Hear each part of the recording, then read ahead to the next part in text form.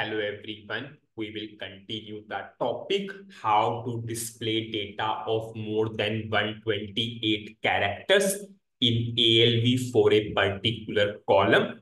And as a part of that, in the previous video, we finished up to binding the employee ID with the screen employee ID with the screen field. Now we need to go for feedback. If I will run the already developed program and I will explain what exactly we want to do. I will give the input. Suppose I'm getting the output. If I will click on to this hotspot or hyperlink, so we have the container. Yes, we created the container. Inside the container, we have text edit. Now we need to bind the text with the text edit. If you remember when we simply displayed the ALV using CLGUI ALV grid class, at that time we used the method set table for first display. This method is used to bind the data with the field catalog. Now we need to look for the method. That method will bind or set the text with this text edit. So I will simply go for this particular class and we will see which method is used to bind the text or set the text. So if I will double click onto this class, now I will go for find. Suppose I will simply search for set underscore text. And we have a method here, set underscore text underscore as underscore R3 table. This method we will use to bind the text or set the text with the text edit. Now this method is a instance method. You all know whenever you have an instance method, you can call the method through the object. So do we have an object of this particular class? Yes, we already created the object. So we will simply call this method. So I will simply call this method. I will go to pattern button.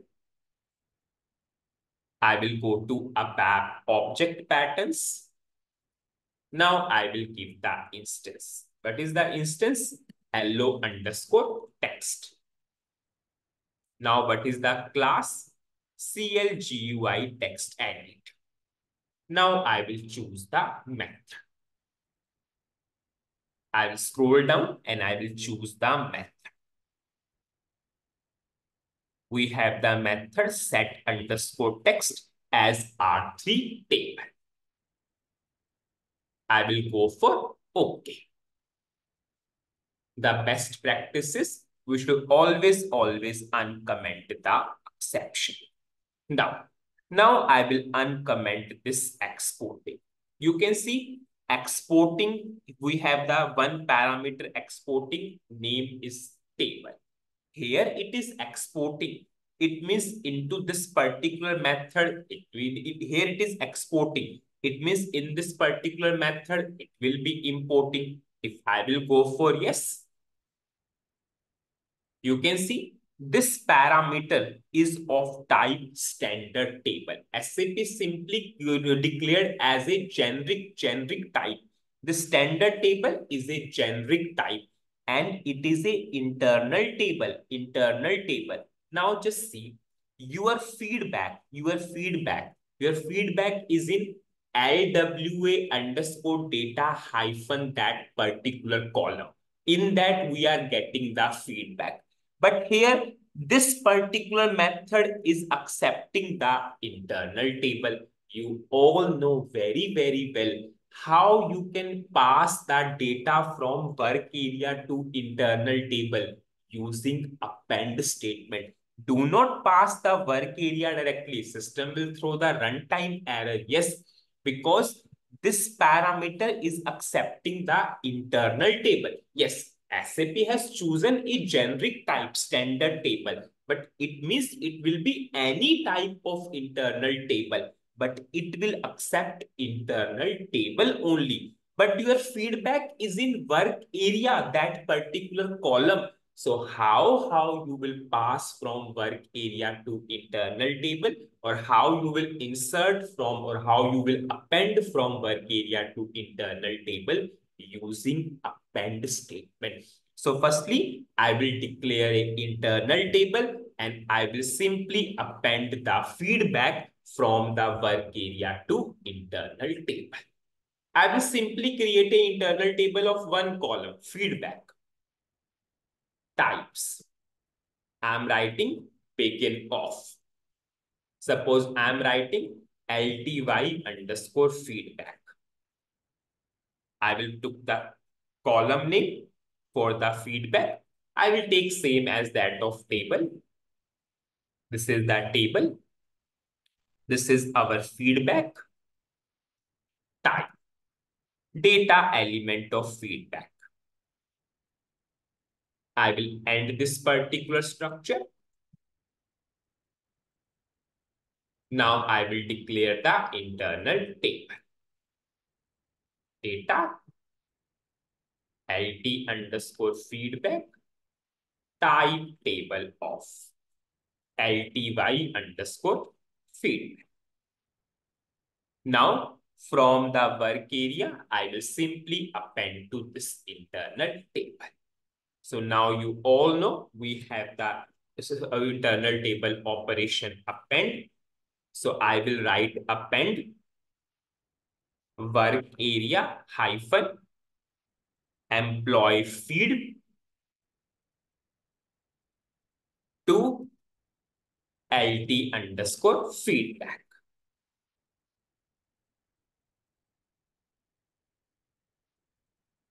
Now I will clear this particular work area. Clear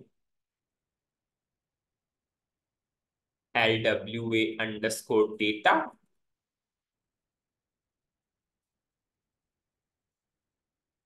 hyphen employee feed.